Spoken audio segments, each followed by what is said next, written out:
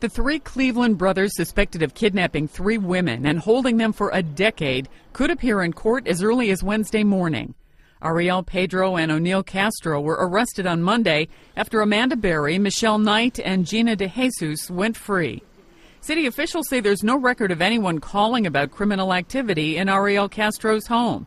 Some neighbors have said police were called to the home at least twice, but didn't go inside. One neighbor says his sister saw a woman with a small child in the home. It was like a lady and a baby at the top window pounding like she's being hostage. They pounded on the door like maybe 15, 20 times. They were here about maybe 5, 6 minutes, something like that. Like maybe over 5 minutes they was there, but they pounded on the door, pounding. Nobody answered. They left. No red flags. And even now, thinking back, he loved kids. 3 years ago we heard a scream, very loud scream. We made a police report,